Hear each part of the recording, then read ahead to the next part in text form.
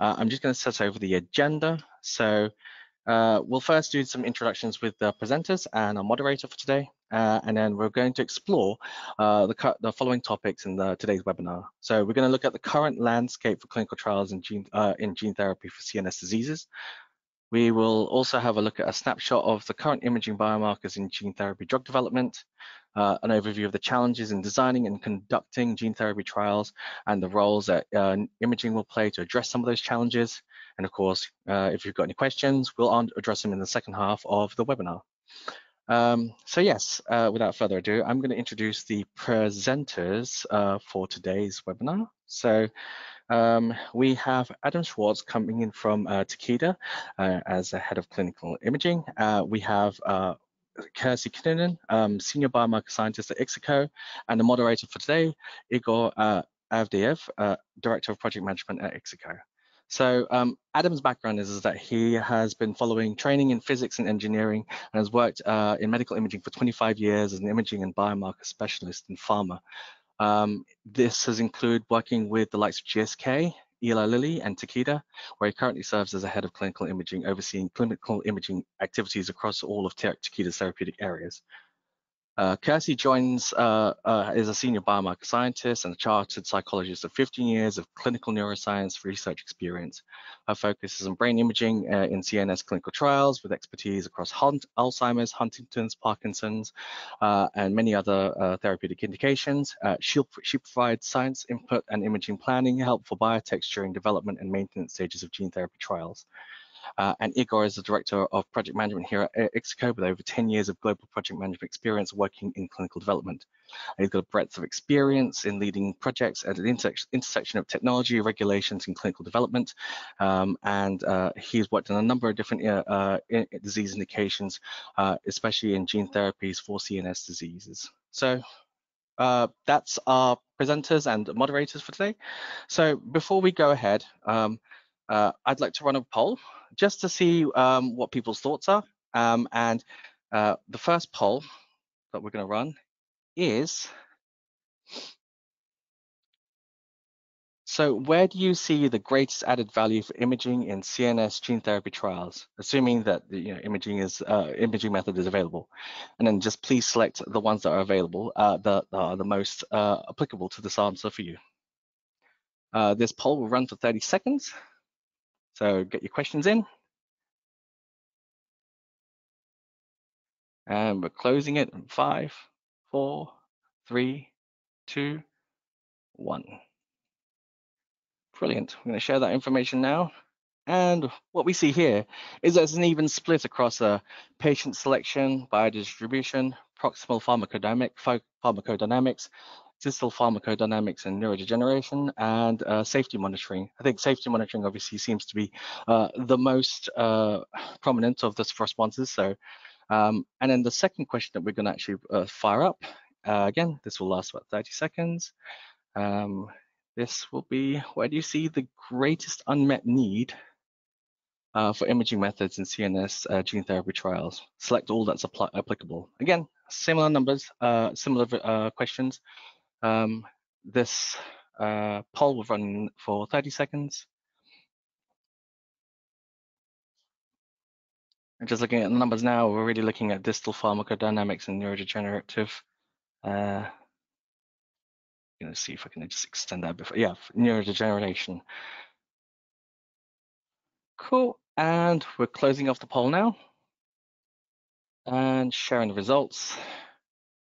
So as you can see, again, I think proximal pharmacodynamics is the most prominent of responses here, where we think that there's a greatest unmet need for imaging methods in CNS gene therapy trials. So that's super insightful, and I think that's going to be helpful for how Adam's going to angle his presentation. So I think without further ado, I'm going to introduce our first presenter for today, Adam, and over to you for the webinar.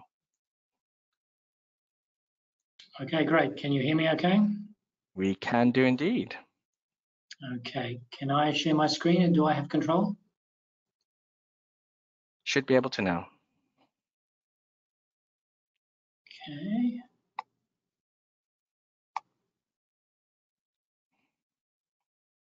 Yep, we can see it crystal clear.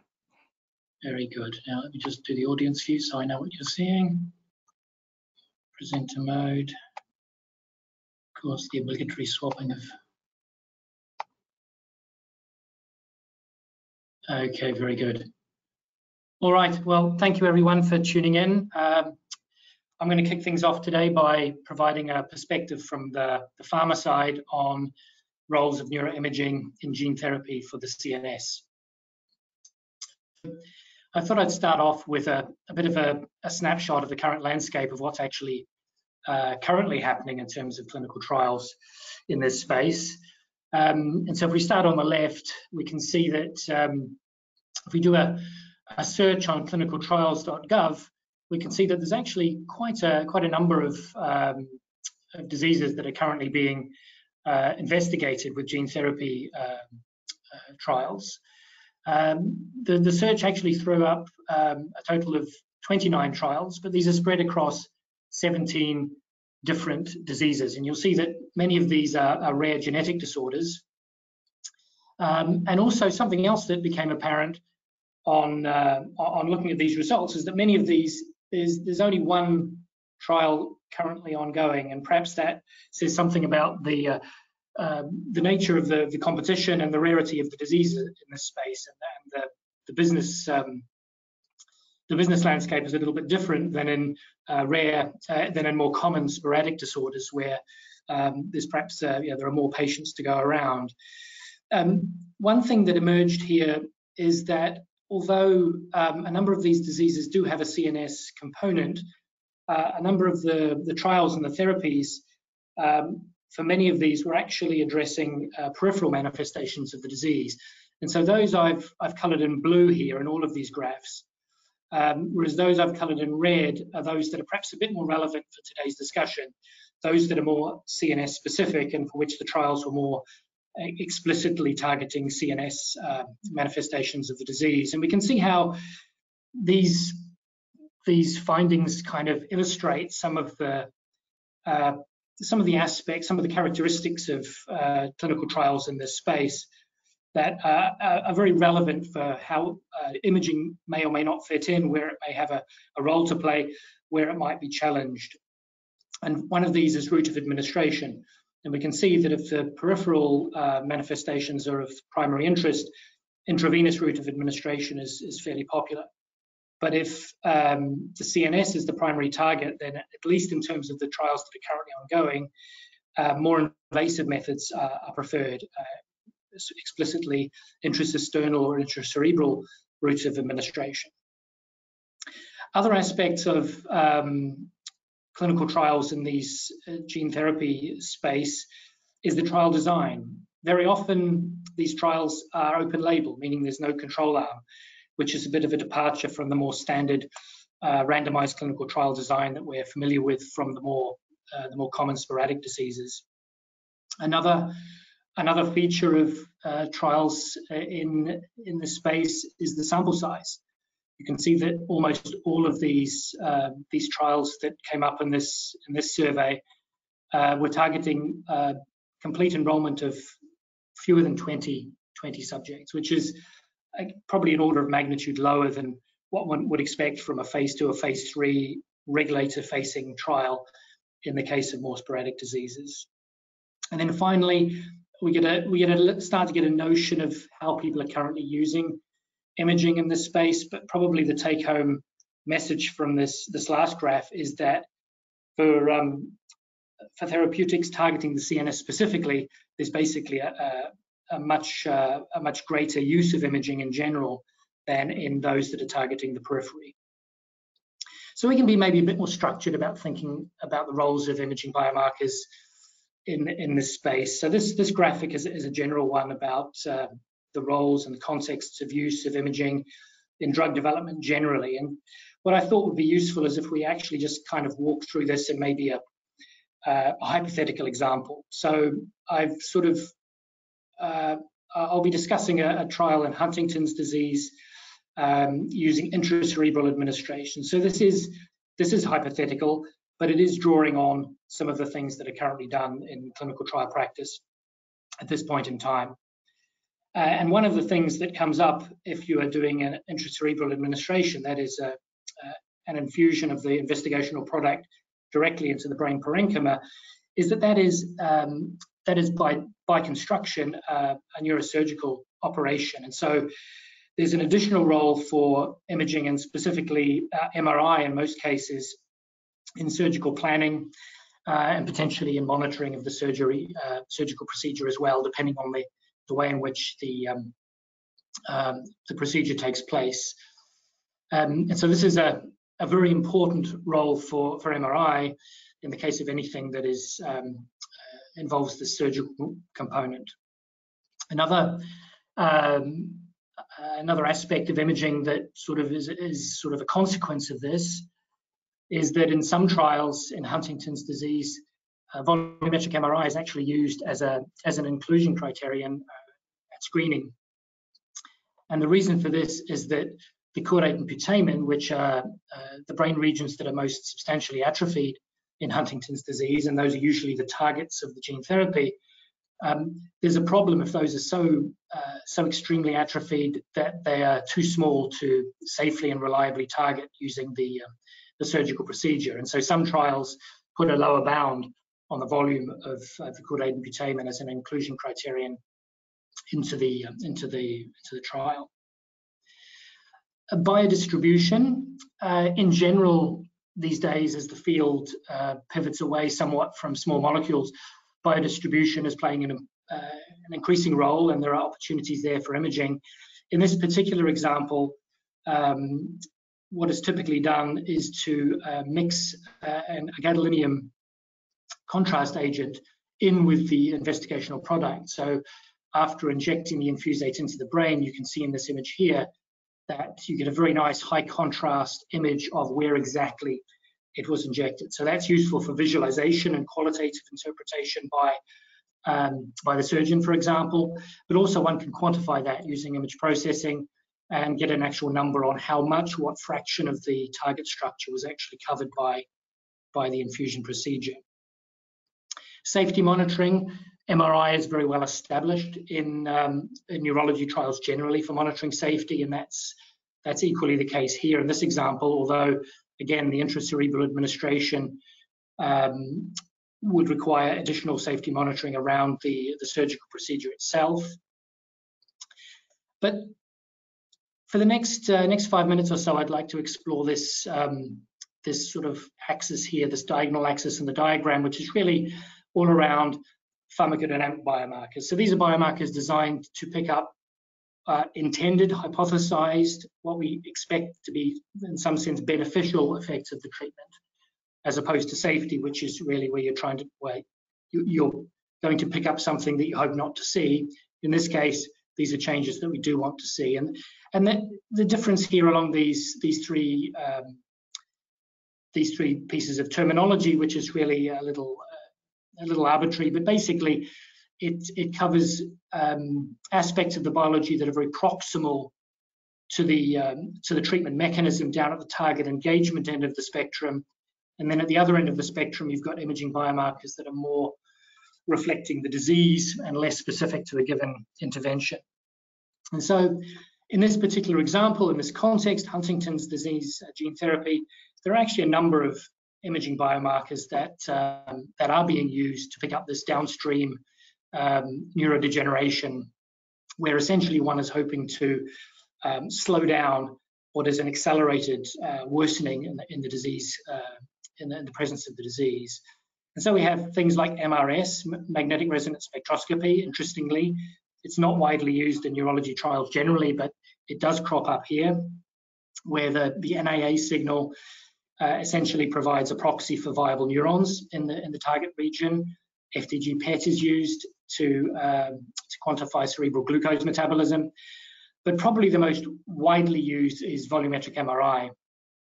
In the case of Huntington's disease, we're fortunate in that there's a very rich set of natural history data, and that's often the case with volumetric MRI. For most diseases, if there's going to be a decent data set available in the absence of treatment, it's probably going to be with MRI. But so one has a good idea of how well powered one is in terms of being able to pick up a treatment effect.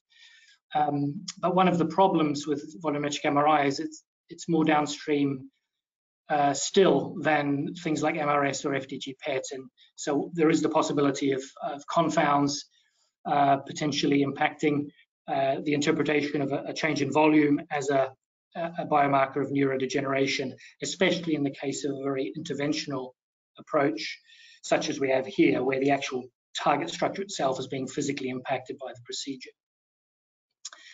The other end of the spectrum is where I want to speak for the next few minutes, and for me this is where there's a bit of a gap currently in the field, not specific to Huntington's disease.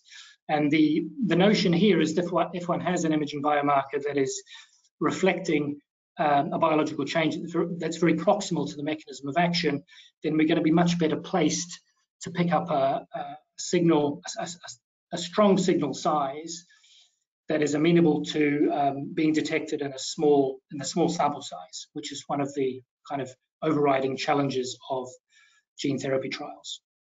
So we can be a bit more formal on this slide of what I'm talking about here, and this is really the notion of that the biological pathways downstream from the gene expression that's being targeted provide very concrete potential targets for imaging biomarkers that can reflect these very proximal pharmacodynamic effects of the treatment. We expect that a change in gene expression following treatment should result in fairly rapid and detectable changes in the expressed level of the expressed protein, and potentially the substrate on which that protein or enzyme acts as well. That may have important interpretation in terms of toxicity of the disease, for example.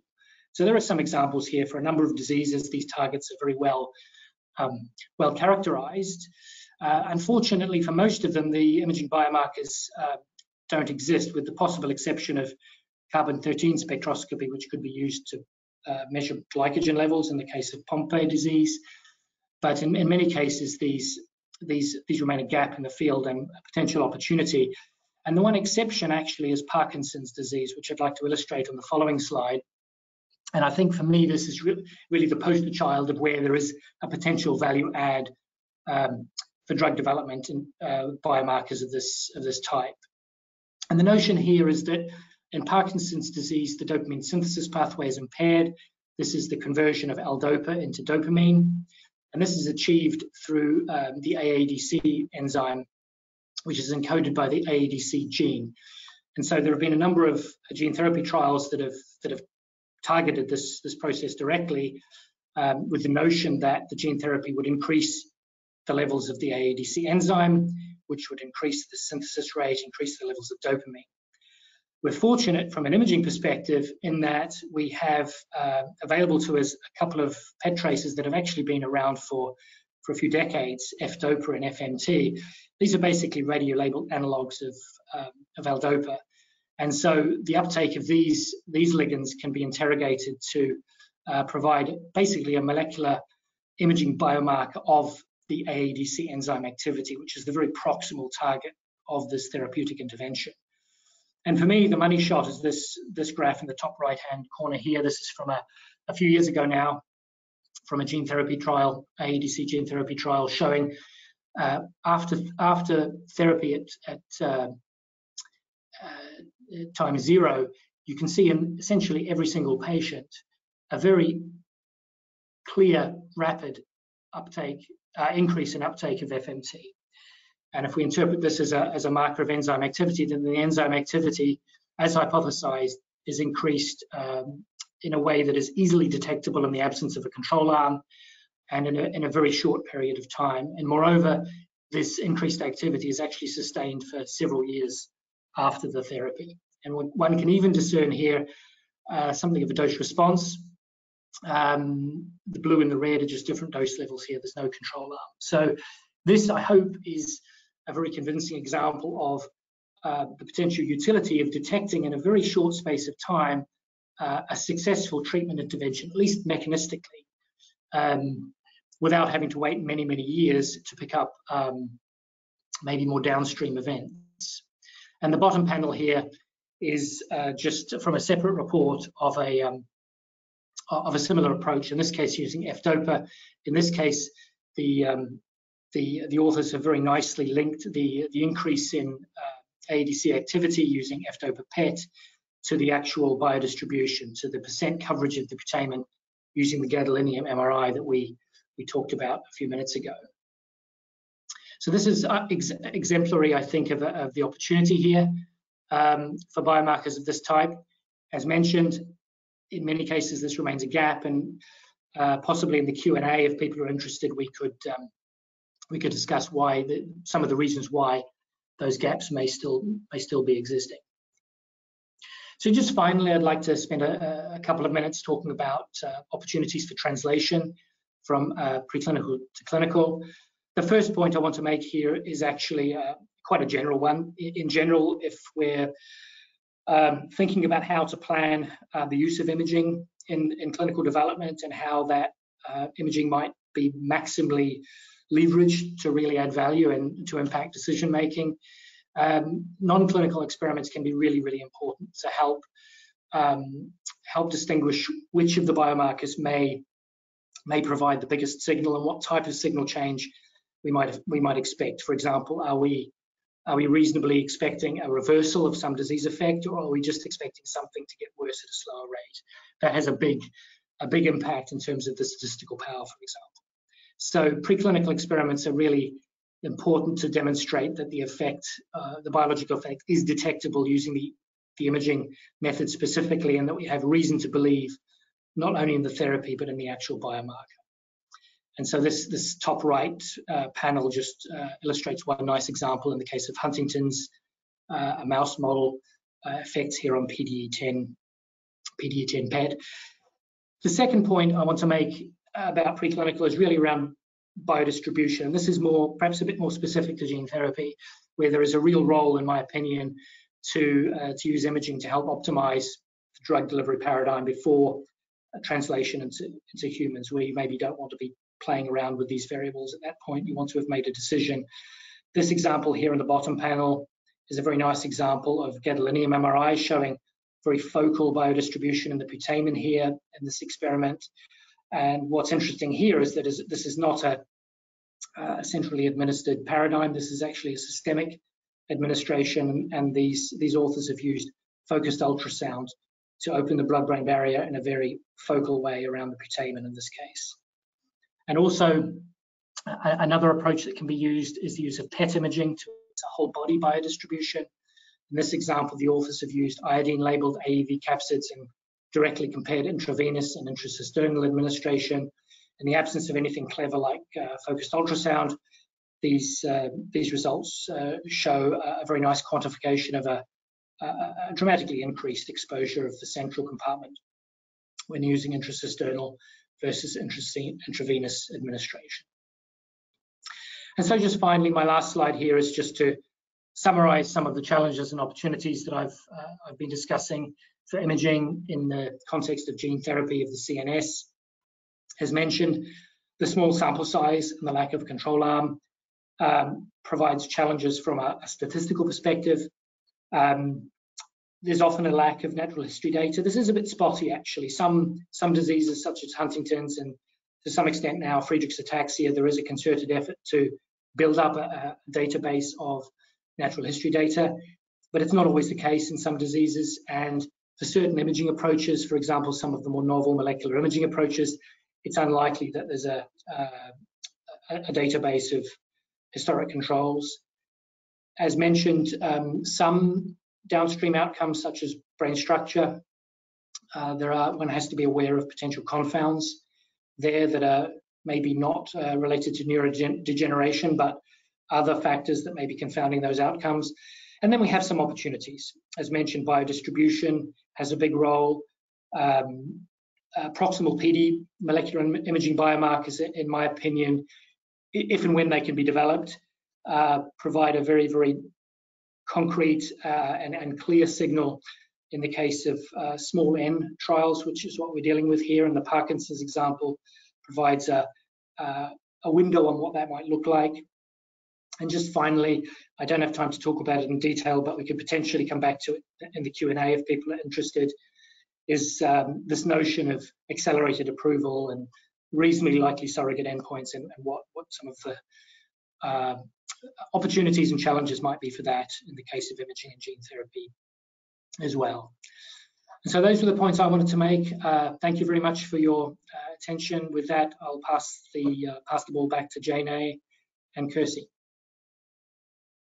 Thank you, Adam. That was super insightful, and I think it's really just highlighted what the unmet needs are, but also like the really exciting opportunities that we could do to identify imaging biomarkers and really capitalize on understanding disease progression and drug efficacy.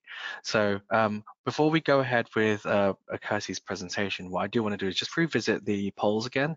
Now that you've seen Adam's presentation, I just want to ask the question once more and see if the opinions have changed since then. So it's going to be a short 30-second poll. Starting off with, where do you see the the greatest added value for imaging in CNS gene therapy trials is?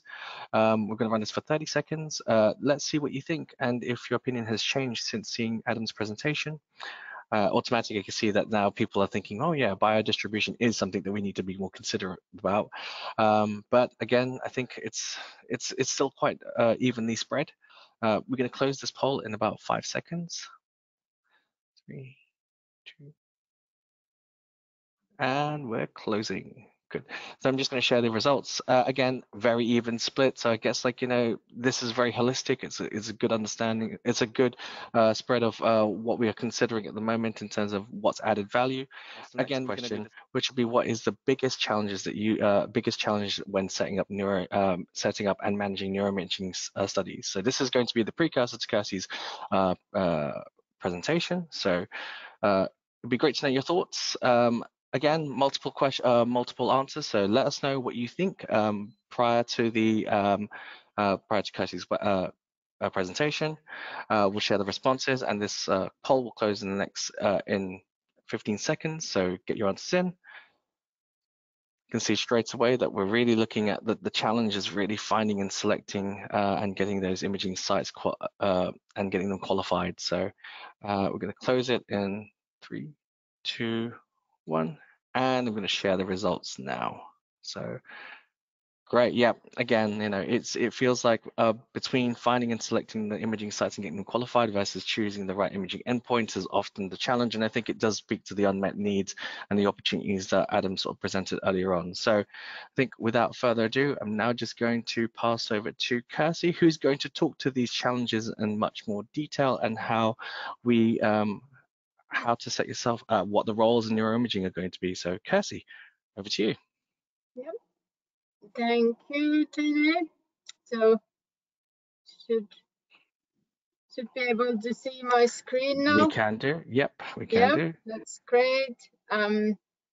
Yeah, so I'll just start my slideshow, and yeah, and based on the poll results that we just saw, I think you will be glad to see that I'm first talking about those challenges. So here's my outline. So we'll start with how to select and qualify the right imaging sites. Then I'll provide an example of a gene therapy trial, and then we go through the safety follow-up and potential efficacy endpoints and the imaging sequences or types of PET imaging you could use for those. And finally, some of the additional imaging requirements that have to do with intracerebral GT trials. So first, a little bit about selecting and qualifying the imaging sites.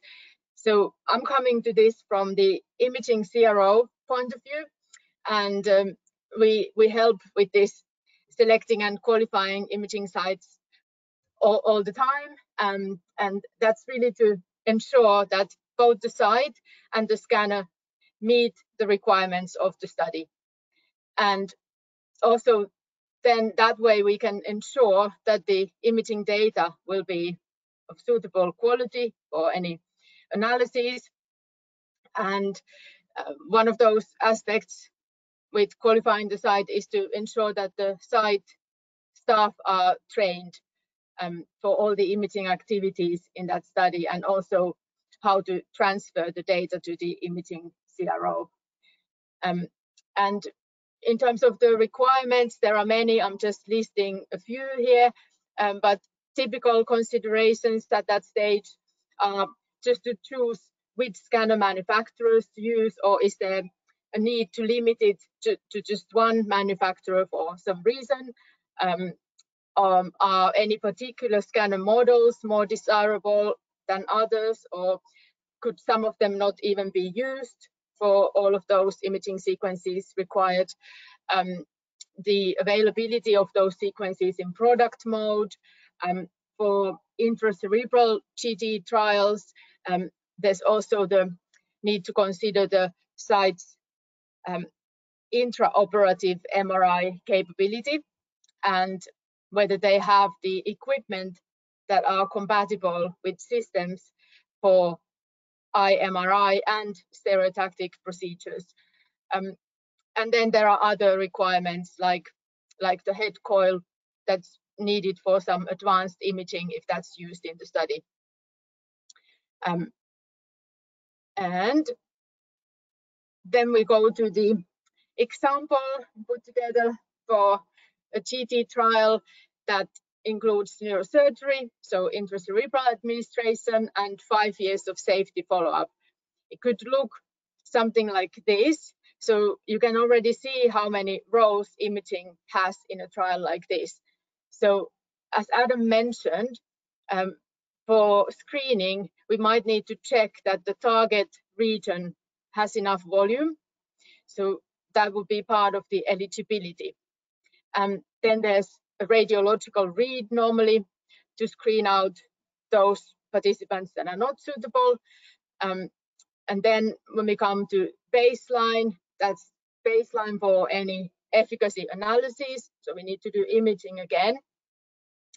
Then, because this trial would have neurosurgery, there would be a need to do preoperative MRI to plan the trajectories. And this could be done as part of the screening or as part of the baseline imaging, or even both if there's a long gap between the screening and baseline. And then it's done again just before the treatment. So the intraoperative visit also includes some of the planning. And then there are many visits for safety follow-up usually in a trial like this, especially during the first year, there could be more frequent visits. Efficacy follow-up, there's not necessarily a need to do efficacy follow-up at all those same visits as the safety follow-up. For example, it can start later on, or for some of the sequences, there could be an interest to collect the data even at the early post-operative visits, but not for others. Because, for example, for volumetric MRI, the regions that have been targeted might still be too affected to do reliable volumetric analysis very early on after the surgery. But for something like diffusion MRI, it might be interesting to see what happens early on. And if the trial doesn't include neurosurgery, then those visits, especially in the first year, probably don't need to be as frequent. And certainly from 2 years onwards, they could be annual visits. Wouldn't need to be every 6 months necessarily. But this is just an example of what that kind of a trial could look like.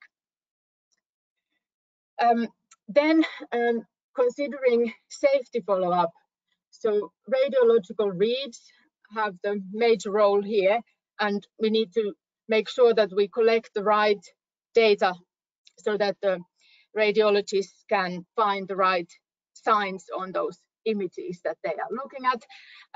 And really this image here that shows the T2 weighted image flare and diffusion weighted image and the apparent diffusion coefficient map is just there to show you how it's good to have several different sequences when you find something on, for example, the TT-weighted image, then you can check if there's a corresponding finding on the flare, and then if you want to see whether that's potentially edema, vasogenic edema or cytotoxic edema, then you could evaluate the diffusion weighted image as well as the ADC map.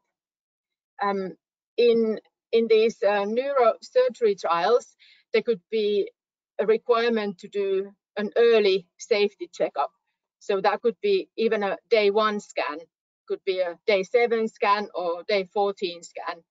And because it would be such an early time point, that could be used as an additional reference time point, so that you could then see what the brain looked like soon after the surgery, and then compare a later follow-up imaging to that. In addition, if there's intraoperative MRI used, then scans acquired during the operation can also be used as an additional reference time point for the safety MRI checks. Then moving on to efficacy imaging, volumetric imaging really has broad application across different therapeutic areas where gene therapy trials are either ongoing at the moment or are being planned. So I don't need to say too much about this, I don't think. Just highlighted some of the regions of interest, both potentially as a target and then for efficacy analysis for longitudinal imaging. Diffusion MRI is another interesting technique, especially when you apply free water imaging to the diffusion data, because then you can look at free water separately from the restricted water. So that could have some implications again for evaluating edema, neuroinflammation. It could reflect those signs that you also would see on the safety MRI data. So potentially even looking at safety MRI data and free water imaging together might be valuable. Otherwise, diffusion MRI can be used for efficacy endpoints. It can be region-based or white matter tract-based, or also structural connectivity-based. So all of these analyses can be conducted if the right kind of diffusion data have been collected. Then we have MRS. MRS has been used in HD, for example. In Huntington's disease, we see a reduction in the DNAA, and we see an increase in myoinositol that has been shown in several papers. So that could be something to consider if metabolism is of interest. There are now different techniques as well for acquiring MRS data. It's not only press now, there's also techniques like semi-laser that could potentially have better application for multi-center studies. One complexity about MRS is the consistent placement of the MRS voxel across time points. So usually it should be done according to the baseline. So you can see here in this example, it's actually being consistently placed over the left putamen at baseline and follow-up, which means we'll then have more reliable data. And the other example there is another single voxel MRS study, but it's using a Pons voxel. Then, as Adam mentioned, FDG PET is one of those potentially interesting techniques. If you want to evaluate brain glucose metabolism. This example I have here is from the Signal trial. The Signal trial was not a gene therapy trial, but very interestingly, the treatment treatment for HD that the signal trial evaluated appears to have reversed the FDT PET change across many different regions. You can see here the mean SUVR change from baseline to month 17. This was in early manifest HD, and the treated group in blue seems to have reversed the hypometabolism. Another study was a smaller study in pre-manifest HD, and the participants were grouped according to the CAP score, and there seems to be a relationship between the striatal hypometabolism and these low and medium and high CAP score groups. So that's something to consider. Then there's that SPECT imaging. That SPECT imaging is well known in Parkinson's disease as a screening technique, screening for dopaminergic deficit. It could be used as an enrichment biomarker or to identify prodromal stage or disease severity. Longitudinally, it could give a floor effect over several years. Over 1 year and 2 years, you still see that rate of decline there, but by 4 years, it's at floor. So definitely utility for screening. There is limited evidence of FDT, sorry, not FDT, that SPECT as a progression marker, but it's still a bit mixed. And there we just have an example of a quantitative analysis pipeline that could be used to analyze that SPECT data. Resting state fMRI is another technique, and this has utility really across different therapeutic areas. And with this, we can do either a seed-based analysis to look at connections between certain regions or certain networks, or we can do an independent components analysis and look at the data in a data-driven way without starting from the predefined networks, and then can apply graph theory to the data, and then the endpoints would be the graph theory metrics. So there's a lot you can do again with the resting state data as well, if functional connectivity is of interest. Finally, just a few words about the additional requirements that these intracerebral GT trials have. So there's the preoperative planning and intraoperative MRI, if that's used.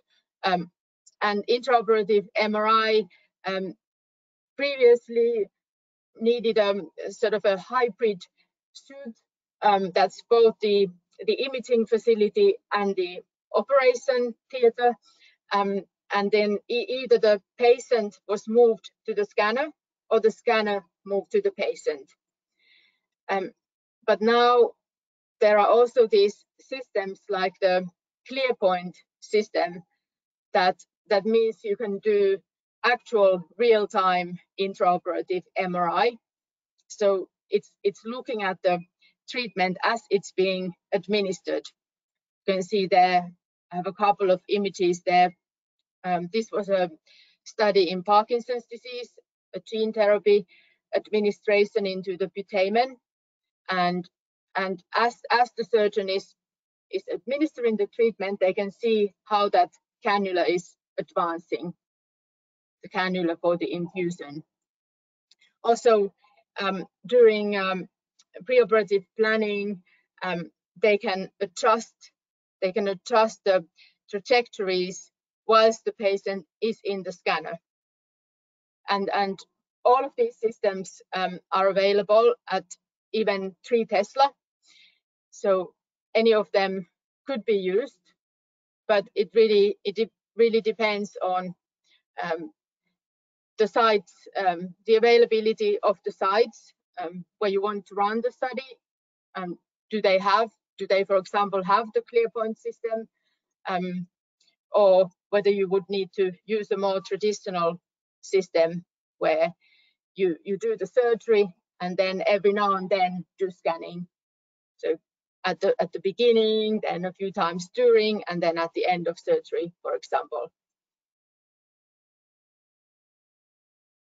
And that's my part. And I was trying to leave time for the Q&A. So thank you for listening, and I'll hand over to Jane.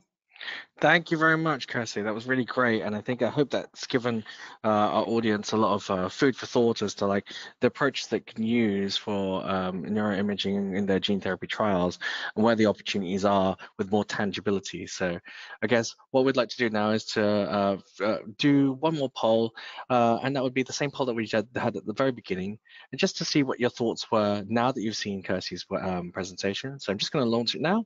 But after you've seen Kirsty's presentation, do you still hold on to the same opinions that you had previously about having the challenges, the biggest challenges in setting up and managing neuroimaging studies? Are they still the same as what you answered earlier on? I'll give it another 15 seconds for you to answer your questions, and then think. Great, good. Give me 5 more seconds. Great, and we will close it off. Again, now I think that the opinion has slightly changed. I don't know, 1 second, I just realized I've been showing the wrong screen. There we go. So yeah, so we're really seeing now that choosing the right imaging endpoints has now become the focal point of the post-presentation. So I guess that's pretty, that's encouraging to see that, you know, the logistics and the thought burden has now been sort of like unveiled, and now we can really start to think about what we need to what endpoints we want to look at. So great.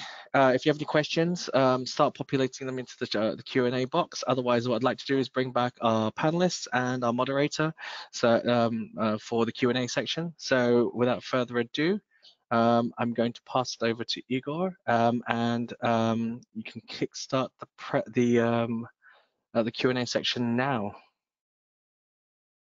Thank you very much, Jane, and thank you, Adam and Kirsty. We already have some questions. Adam, first one for you. They would like to add the topic of evaluating volumetric MRI for specific brain ROIs in the face of ongoing inflammatory processes, either due to the disease itself or as a reaction to the gene therapy administration, and ways to mitigate. Could you comment on that, please? Yeah, it's a great question, and that's part of what I was hinting at when I mentioned the confounds. Because one of the, you know, what's the word, the sort of the inherent pros and cons of volumetric MRI. On one hand, it behaves beautifully in the absence of intervention, and there are lots, generally speaking, lots of data around, so it's very well characterized. But the downside is that it is potentially prone to other biological effects that could give rise to volume changes that make it difficult to interpret. So I think there are two sort of ways I would answer that at a sort of the high level. A neurotherapeutics article of a couple of years ago sort of went into some of the ways that in the case of systemic administration, you can at least try and sort of get a better sense of whether the pattern of changes you're seeing in terms of if there seems to be a slowing of neurodegeneration or an acceleration, does it seem to be more like a disease-related change, or is it some sort of non-specific change? So you can use diffusion, for example. So you can compare what's happening at the microstructural level. Are there any kind of gross changes in ADC that seem to maybe indicate something, a different relationship between volume and microstructure? You can look at the anatomical pattern of change, and are there hints there of general brain-wide changes that might be more suggestive of an inflammatory response as opposed to a more patterned slowing of neurodegeneration. So I laid all those out in that article, and I I still think those are kind of very easy things that can be done to help interpret volumetric changes. The problem in gene therapy is, especially if it's an intracerebral administration, is that you have this very focal administration of the product. And so if there is an inflammatory reaction, for example, one could expect that that would be also localized to where the product was infused, which is also localized to where you maybe hope to see a slowing of atrophy. So it is very, very difficult. And given also the statistical challenges with small samples, I think this just, for me, it just puts kind of question marks over how one can interpret volumetrics. Perhaps the best thing you can do, given that these trials often have follow-up that's quite long, several years, is you can see if there's anything that looks like a very obvious acute change, very fast change. It's unlikely to be a very rapid slowing down of atrophy. You can sort of compare that to more sort of long-term trends in the data. And the nice example of that, this was not in a gene therapy context, but in the context of Alzheimer's disease, was Cyril Sir's work with Nick Fox and others on the Merck BACE inhibitor, verabecestat, where they showed very nicely there was a very acute change picked up within a few weeks that was distinct from a essentially absence of any long-term change on the trajectory of atrophy. So those are my thoughts on that.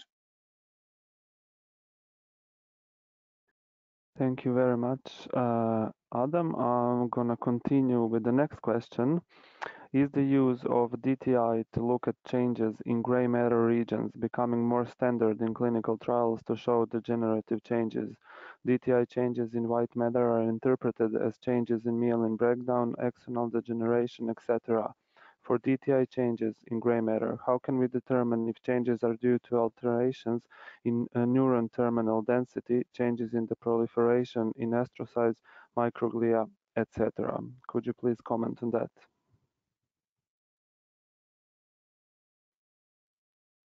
Yeah, so first of all, is it becoming more common to look at diffusion metrics in gray matter? I haven't noticed any big increase in the trend, but usually when we do analysis for region-based diffusion, then it does include some gray matter regions as well, or at least those like mixed gray matter, white matter regions, deep gray matter regions. Yeah, and in terms of how can we determine what those changes are about, I don't know if Adam has some ideas for that.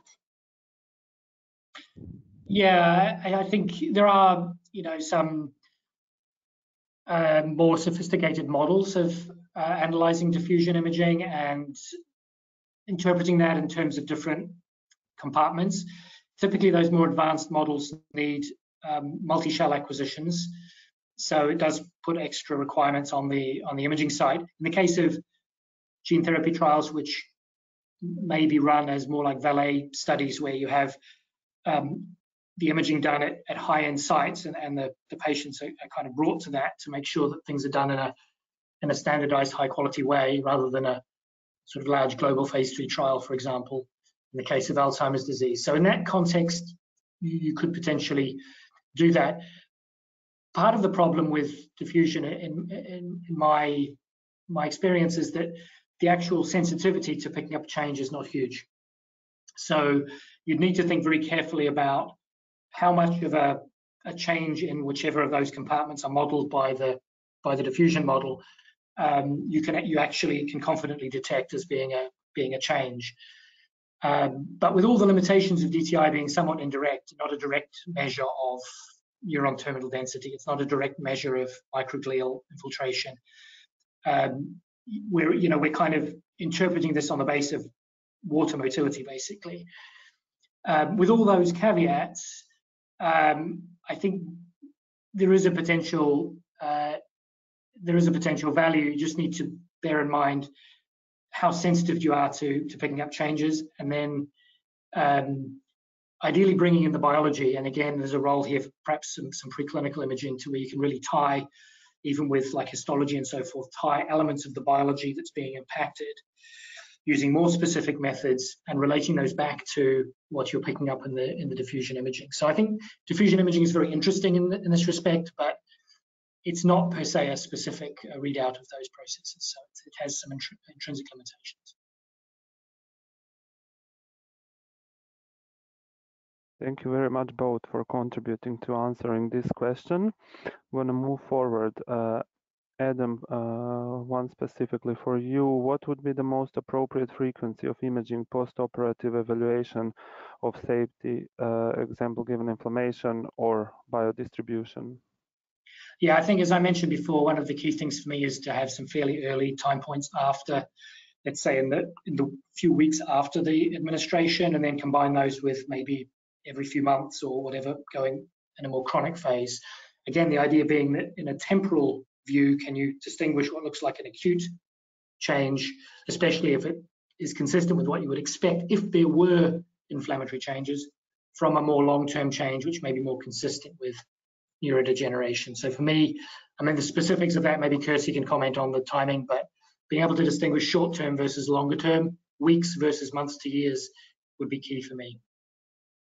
Yeah, I think more frequent in the first year, as I showed in that example, would make sense, and definitely a couple of times close to the surgery. So sometimes it's day 1, sometimes day 7, day 14, and then again month 1, for example, month 3, and then less frequently maybe after the first year, but still potentially every 6 months up to 2 years, just to see how the changes are evolving. Are they still increasing? Are they decreasing? Or are they staying stable?